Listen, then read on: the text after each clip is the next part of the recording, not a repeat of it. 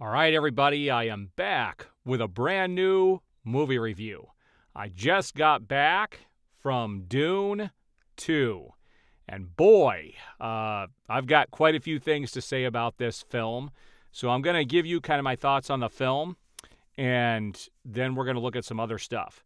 Now, what's crazy about this movie is I swear that I was watching an alien film because every time I saw these guys in the film, and especially Austin Butler's character, I felt like I was watching Prometheus and seeing some engineers, and it would be funny if they tied the franchises together, but I digress. It's pretty funny stuff when you look at the two and see how, especially when they showed Austin Butler with his black teeth and black eyes, and yeah, he looked like an engineer. It was just kind of, well, a lot of the whole group of people, I forget their names in the film, they all kind of look like that. It was very strange. It was the same as Batista's character in the film. But we are introduced to a few new characters in this chapter of Dune.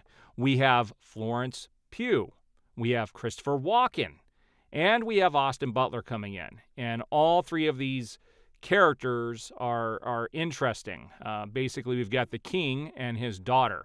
So it's Christopher Walken and Florence Pugh. They're the ones, basically, it was Christopher Walken's character that sent, Timothy Chalamet's family to be killed and executed. And so there's a little bit of an exposition at the beginning of the film, and then we've got all the regular people back. Zendaya's back, Javier Bardem's back, we've got Rebecca Ferguson back, and Rebecca Ferguson has a huge role in this movie, and Dave Bautista has a little bit more screen time in this film as well. And so let's talk about this film. So first of all, this is a very different film from the first one. And I don't know how to say the director's name right, so I'm probably butchering it. But Denis Villeneuve, I'm not even try to say it, okay? I don't know how to say his last name. So I'm not going to try to say it. But Denis, okay, he's back directing. And it's interesting. There was a big change between the first film and this film. The first film was very, very choreography-centric. Very little dialogue. And it took a long time to build up the story that they were telling. And then we jump into this movie, and there is so much that is jammed into this movie. I told my friend that I went with that they really should have made the first movie move a little faster, and they could have done a little bit less with the exposition so that they didn't feel like they had to cram so much into the second movie, and you would have had a more balanced feeling between the two. The first one was very slow, a lot of choreography, beautiful to look at. Music was amazing.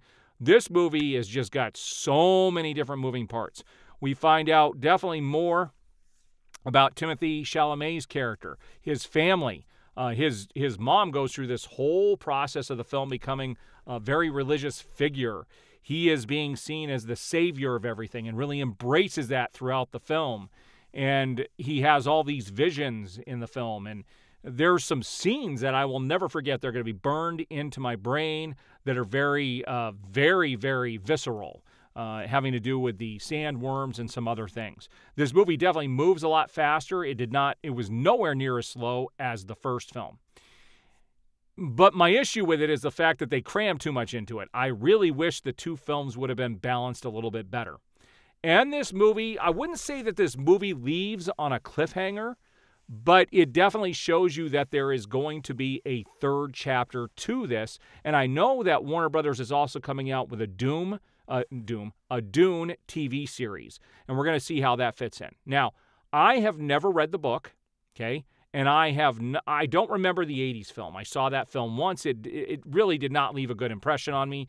This is way better than that. I actually rewatched the first Dune the other day in preparation for this film and really enjoyed it. That was my third time seeing it and really enjoyed it much more in that third viewing than I did the initial time I saw it. And also I did see it one more time probably about a year to a year and a half ago. And this viewing was much better. This movie will keep your attention. It is, I believe right now, it is the highest rated movie ever on IMDb. And there's a reason why it's getting that rating. Now, I believe both films are 4-star films. I can't give them 5. The first movie is a little too slow for my taste. Amazing choreography, and I was expecting to come into a movie with that type of a feel, and I was prepared for it. But this one has a lot more going on, almost too much. But it does get the job done. It is going to keep your attention from beginning to end, and it is pretty phenomenal and fun to watch. So at the end of the day, I give this one also a solid 5 stars. I would like to give it more, but I'm really hoping we get another chapter and that we do get the third film. Now, I was honestly shocked that they actually allowed this film to go forward because the first film didn't make nearly as much money as they were expecting. It came out during that pandemic time period, 3 years ago, where people were not still going all the way back to the theaters. And I was shocked that they greenlit the second film. I thought, after I saw the first one, I thought there was no chance we were ever going to see a sequel to it. So I'm happy to see that the sequel actually came in. Now, there were a couple of breakout performances in this. I really liked Austin Butler's character. He has some pretty crazy scenes in the film, and we see a little bit more about the priestesses that are in the film. And so we get to see his mom go through some changes and some interesting things happen. There were some colorful characters in this one compared to the last one, and we get to see a little bit of Skarsgård and who he is and his transformation and his family. And there's just some crazy things that happen in this movie. And I really hope a third film gets made. I really do. I don't want this to be the end, but I am prepared for it to be the end because David Zaslav is in charge of Warner Brothers right now, and he's not a movie guy. He doesn't understand the business, and I don't think you can really end this here and just leave it like that. But I could see if it does end, I would be satisfied. But I want more. I want to see that third chapter where this is headed. But we'll see what the studio ultimately decides to do. So if you've seen the movie, what do you think?